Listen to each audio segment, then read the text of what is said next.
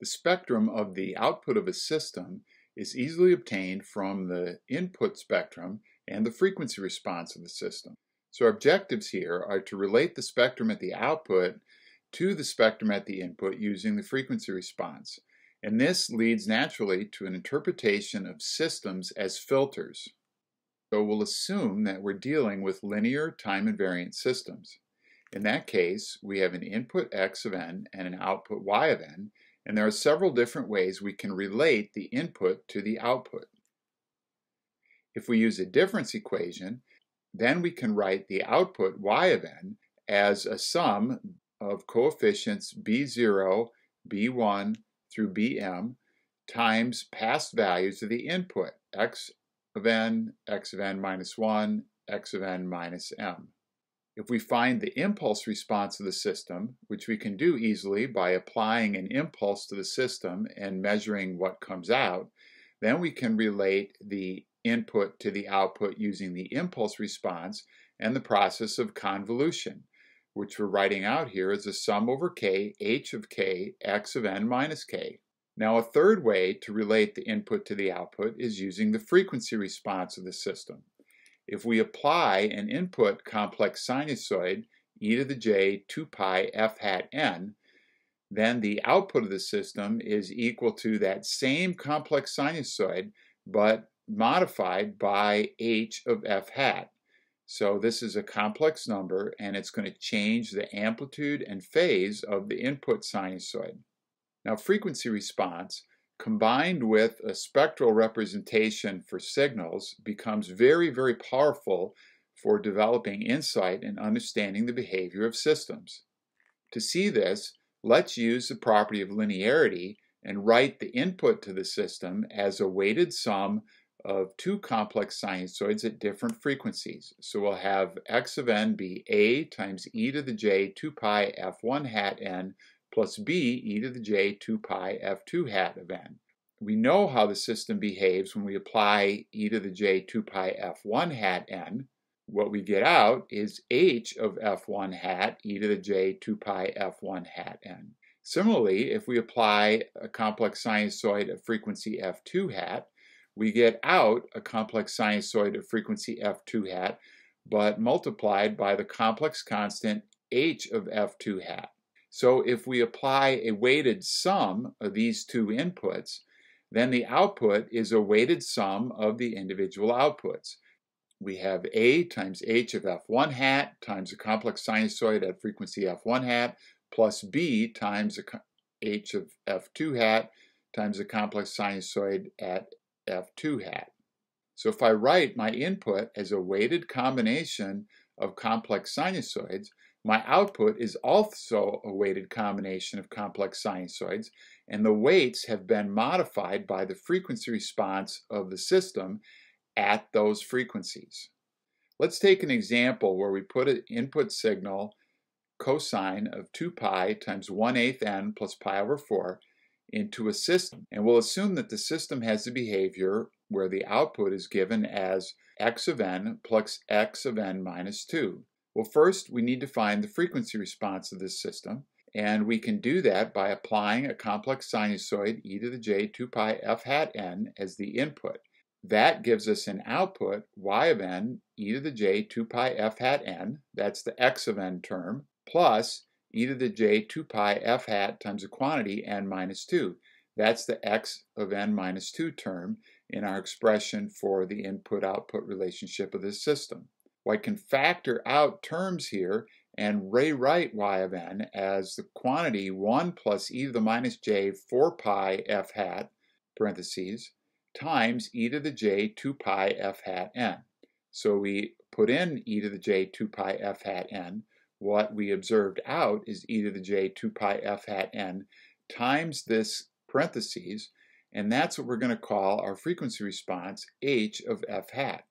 So now that we have the frequency response, we can decompose this input, cosine of 2 pi 1/8 n plus pi over 4, into complex sinusoids using the Euler representation. X of n is 1/2 e to the j pi over 4 times e to the j 2 pi 1/8 n plus 1/2 e to the minus j pi over 4 e to the minus j 2 pi 1/8 n. So we've written our input, this cosine, as a weighted sum of two complex sinusoids at different frequencies. One's at frequency 1/8 and the other one is at frequency minus 1/8 cycles per sample. Now all we have to do at this point is apply linearity to find y of n. We know that if we put in e to the j 2 pi 1/8 n, what we're going to observe out is e to the j 2 pi 1/8 n times the frequency response evaluated at 1/8. So that gives us the first term. And then the second term we obtain by realizing that the output, when I put in a complex sinusoid of frequency negative 1/8, is going to be another complex sinusoid at frequency negative 1/8 times the frequency response evaluated at negative 1/8. Hence our output y of n is this sum of these two complex sinusoids with the constants out in front as weighting factors. Now we're going to take this example a little bit further and simplify our answer. We can factor out an e to the minus j 2 pi f hat from both terms here, as well as a factor of 2, and rewrite h of f hat as 2 times e to the minus j 2 pi f hat times the quantity e to the j 2 pi f hat plus e to the minus j 2 pi f hat all over 2. And if you multiply everything back together here, you see that we haven't changed anything. H of f hat is identical to what we started with. Now the reason we've done this is because in this form, I can see that h of f hat is 2 times e to the minus j 2 pi f hat times a cosine of 2 pi f hat. So when I evaluate this at frequency 1/8 cycles per sample, I'm going to have 2 cosine pi over 4, e to the minus j pi over 4, and since cosine of pi over 4 is the square root of 2 over 2, the result is square root of 2 times e to the minus j pi over 4. And h of minus 1/8 ends up being square root of 2 times e to the j pi over 4.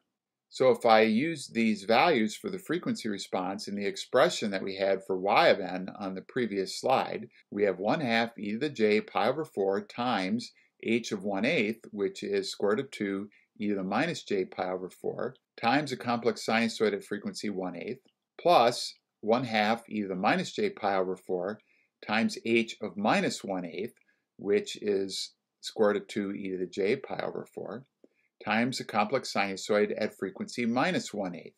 Multiplying out the terms, we see that these phase factors, e to the minus j pi over 4 and e to the j pi over 4, cancel, and we're left with the square root of 2 times a cosine of 2 pi times 1/8 n. So recall our input was cosine of 2 pi 1/8 n plus pi over 4. Our output is a cosine of the same frequency. The amplitude has been changed and the phase has also been changed. So now we're ready to look at the spectrum of the output in a general form. We can write the input as a weighted sum of complex sinusoids with frequencies f hat sub k and weights xk. These x of k define the spectrum of the input. The output y of n then can be written as a sum over k of coefficients yk times e to the j 2 pi f hat k n. Recall that if we have a complex sinusoid of frequency f hat k on the input, that's going to produce a complex sinusoid of frequency f hat k at the output. So I have the same set of frequencies on the input and the output. These weights, in general, can differ.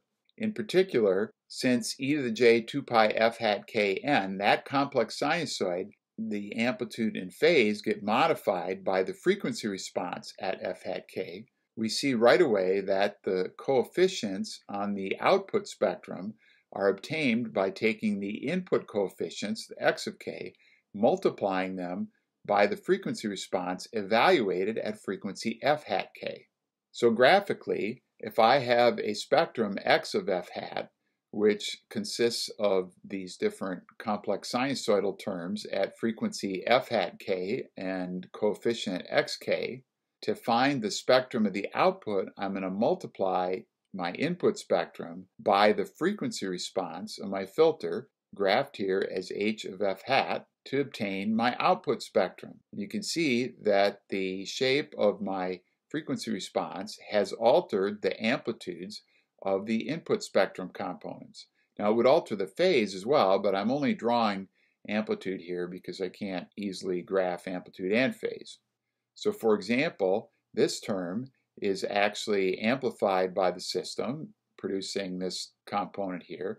This smaller component here is attenuated by the system and goes to 0. The spectrum of the output is the product of the spectrum of the input times the frequency response of the system. Now, if I was going to think about the output of the system in the time domain, in other words, in terms of the time signal x of n, then we know that the output is the convolution of the impulse response with the input. And convolution in general is a difficult operation to visualize. If I go into the frequency domain and look at spectra, then the spectrum of the output is just the product of the frequency response of the system times the spectrum of the input. And multiplication is very easy to visualize and very intuitive. This relationship between the frequency response of the system and the spectrum of the output leads us naturally to thinking about systems as filters. Now, in general, a filter is something that separates. And in our context here, we're going to separate signals on the basis of frequency. So these would be called frequency selective filters. Suppose I have an input spectrum, x of f hat, as sketched. Well, I could consider an ideal low-pass filter to be a system that passes low frequencies and attenuates higher frequencies. And since the output spectrum is the product of the input spectrum times my frequency response, I see that this square function is going to pass these lower frequencies and zero out these higher frequencies. Therefore, the spectrum of the output consists only of the lower frequency components. Now, this is called an ideal filter because it has a sharp vertical cutoff between where the frequencies it passes and the frequencies that it attenuates. In practice, real filters have a gradual transition. Similarly, if I have an ideal bandpass filter, that filter is going to pass a band of frequencies and attenuate both lower frequencies and higher frequencies. So in the example I've sketched here, this bandpass filter is passing the frequencies that include the range where these two components of the input are located, and thus the output only has those two components of the input, because the other components of the input are zeroed out by this frequency response. Again, we're multiplying the spectrum of the input times the frequency response to get the output. And this is a very intuitive operation. Finally, we can think about an ideal high-pass filter, which is going to pass the higher frequencies and attenuate the lower frequencies. In this case, I've shown an ideal high-pass filter that allows these two frequency components of the input to pass, but it blocks these other components at lower frequencies. Viewing a system in the frequency domain where the spectrum of the output is the product of the frequency response and the spectrum of the input leads to a very intuitive and powerful characterization of systems.